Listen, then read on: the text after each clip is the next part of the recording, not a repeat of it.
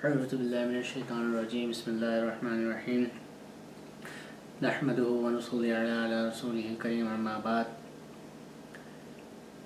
Assalamu alaikum wa rahmatullahi wa barakatuh. Peace be on those who follow guidance. I am making this video to refute David Wood, a Christian missionary who take upon himself to prove the Muhammad was a false prophet, and he often quote the verses of the Quran and Hadith out of context, and he would omit passages that prove the authenticity and the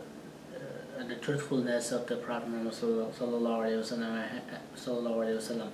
And he would take like bits and pieces of the Quranic verses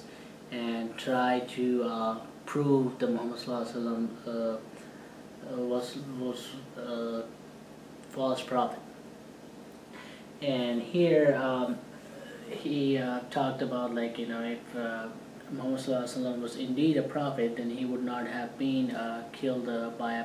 poison by a Jewish woman in the fort of Khaybar. And the hadith is that when Khaybar was conquered, and one Jewish woman did try to poison Muhammad sallallahu alaihi wasallam, and Muhammad sallallahu alaihi wasallam was informed of it, but he took a bite of the poisoned lamb that was served to Muhammad sallallahu alaihi wasallam, and his companion Bashir radiallahu anhu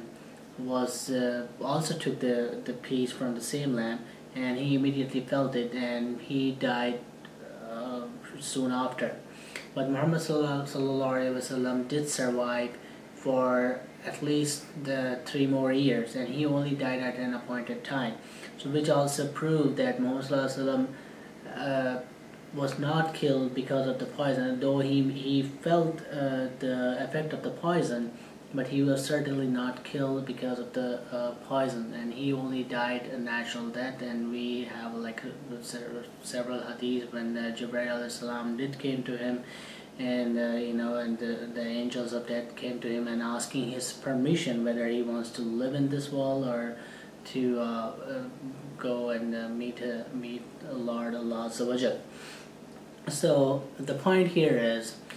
if Muhammad sallallahu alaihi wasallam indeed was a false prophet as claimed by David Wood, then we would not have seen the fulfillment of the numerous prophecies of Muhammad sallallahu alaihi wasallam as described by Muhammad sallallahu alaihi wasallam, that Muslims will conquer Persia, Muslims will conquer Constantinople, which already taken place, and then in the end, as Muhammad sallallahu alaihi wasallam said, Inna Allah zawali al-arz wa mashariquha wa magharibuha, and Muhammad sallallahu alaihi wasallam said, like, the entire earth have shown to me, and my ummah will conquer the east of the east and the west of the west. And we see it happening today, and like Islam is rising, and we have seen all the other ideologies have failed the mankind, and have failed to improve their lives, and failed to improve their standard of living, and fail to provide even the basic necessities, as we see, and we see that the poverty is rising.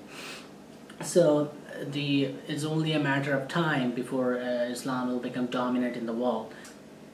Because Jews, like, they indeed killed the prophets, like, as we see the history is proven that they try to kill Zechariah alayhi salam, and they try to crucify Jesus, and from the Christian perspective they did crucify him. Excuse me. So, like in the Matthew, it says, like, "O Jerusalem, Jerusalem, thou that kill the prophets and stones them which are sent unto thee, how often would I have gathered thy children together, even as a hen gathereth her chickens under her wings, and ye would not." Jesus himself recognized that the Jews killed the prophets. So even if we were to assume that Muhammad sallallahu alaihi wasallam was killed through poisoning by the Jews, this is still nullify the argument of David Wood, that